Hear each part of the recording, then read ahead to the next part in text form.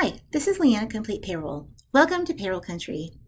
Today we're going to take a look at how we complete the setup of a new employee in TimeWorks Plus. TimeWorks Plus is integrated with our Evolution payroll softwares. So all employees who are being paid through Evolution should be entered into that software first before they are updated in TimeWorks Plus. There is an interface that runs daily every 90 minutes. And so once you've entered in an employee into Evolution, either through your downloaded version or the web version, the employee information will populate into your timekeeping system, and then you can go in and make the additional updates as needed. So we're going to start in TimeWorks Plus from our dashboard and select Employee Setup in the main menu. You may notice there is an Add New Employee button here under the main menu on the left-hand side, but remember, our employees are being added through the interface between Evolution and the timekeeping system. So you don't want to use that function or you'll risk duplicate records or data sync issues. So here under Employee Setup, we see the list of all active employees. And I can select the employee that I have recently added in Evolution so that I can update their record here in TimeWorks Plus to ensure that they are configured correctly for timekeeping and import into the payroll system. So I'll go ahead and select my employee by clicking once on their name to open up the employee detail. The following fields are linked to the payroll data and will populate automatically from our interface. They are the employee code, the first name, last name, start date, separation date, and department. Once the employee is showing active here in TimeWorks Plus, additional fields may be required to set up.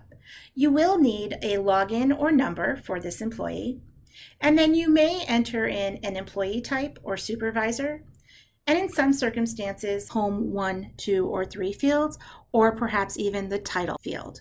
If you're unsure of the correct configuration for your new employee setup, you can refer to a similar employee already in TimeWorks Plus set up during transition, or the payroll notes in Evolution that will direct you to the fields that are required for completing a new employee setup in TimeWorks Plus. And finally, all of these items are covered during your complimentary training, which is offered to all new users.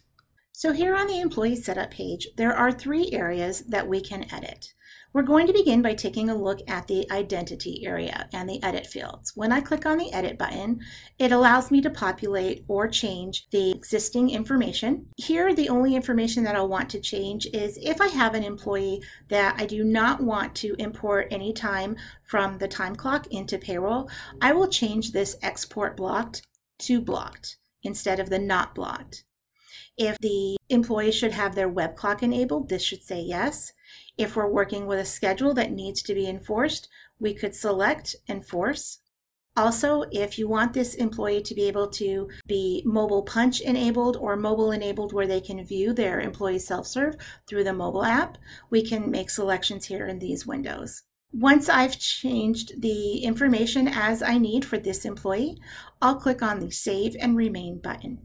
The next area that we're going to take a look at is identifiers for punching the clock.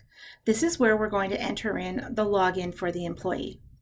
I'll start by clicking on the Edit button. The first login that I want to enter is the username for the employee to access the employee self-serve portal through the website, and also if they're going to be clocking in and out through the web, then you'll need this username as well. Our standard username is the company ID, followed by the employee's first initial, and then their last name. If the employee will be punching a physical clock, then you'll want to enter in the desired time clock PIN or badge number here in the next field. And then I can go ahead and click on Save and Remain. To edit or add a password, I click on the Edit button again, and I'll click on the Set Reset Password button. To enter any additional employee data that is required, we're going to click on the Edit button. And here we'll enter in the employee type, and it may be full-time, part-time, or salaried. For this employee, we'll go ahead and just type in salary. You'll notice there's an effective date window telling me that it is effective today. I want to be mindful in this area of the effective dating. So if this should go back to a previous pay period or another date, I have this drop down window. I'm going to go ahead and just make this effective the last pay period. I can enter the title if needed.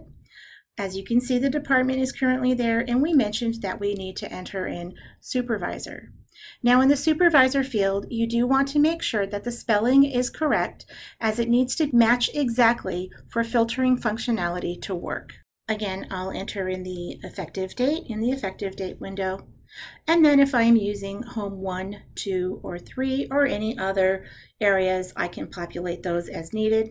And then I'll just click on either Save and Remain to stay on this page, or if I'm done with this employee, I'll click on Save and Exit, which will return me to my list of active employees in this TimeWorks Plus. And now I can continue by working with other employees or other tasks that may be needed in this timekeeping system today.